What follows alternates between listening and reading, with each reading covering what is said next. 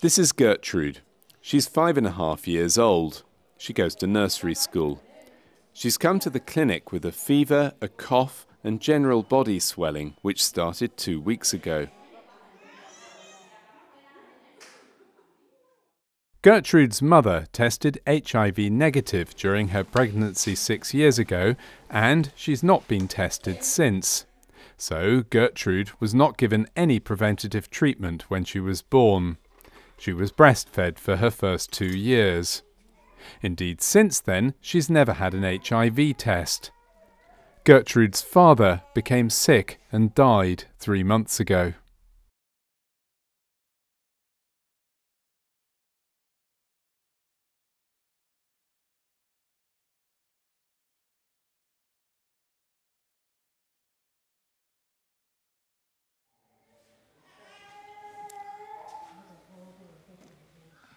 The physical examination shows she has very severe swelling, which starts at her feet and goes up to the face.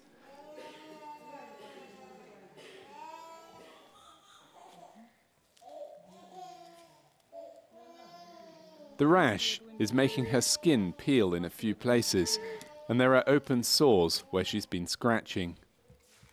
The mother says there have been discharges from both ears for the last 2 months.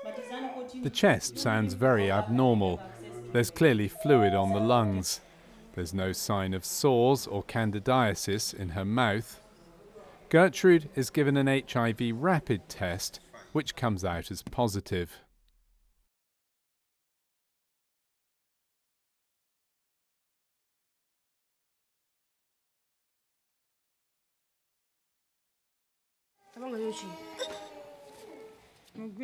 Gertrude has all the clinical signs of advanced HIV disease, which has been diagnosed very late. To complicate matters, the Kwashiorkor malnutrition, caused by lack of protein, also affects the immune system, making her very vulnerable to opportunistic infections. To recover, she needs treatment for these. A careful watch needs to be made for signs of oral candida, as this often contributes to malnutrition. But in her present condition, the greatest threat comes from the open patches where she's lost skin. Finally, she needs a careful and well-implemented feeding plan with gradual increases in protein.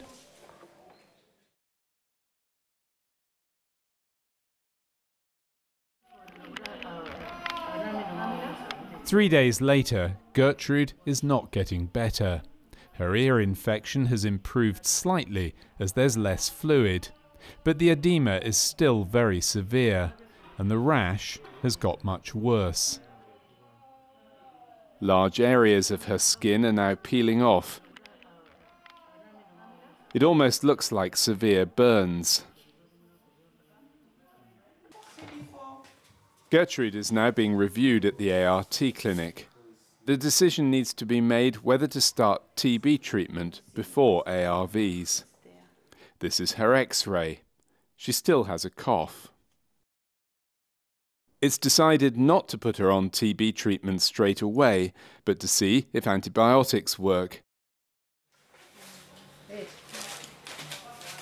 In the meantime, her mother collects Gertrude's ARVs and then goes for a counselling session.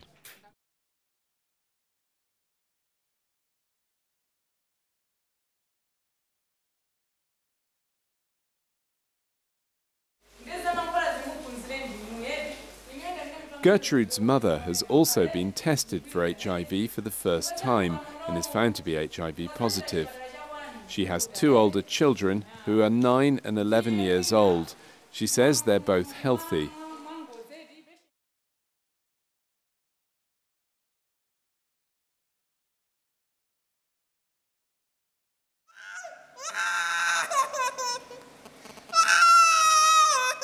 Gertrude goes back to the ward for malnourished children, where further blood tests are taken to check for anemia. She needs to be very carefully looked after over the coming days. With the rash getting worse, she's now at serious risk of infection.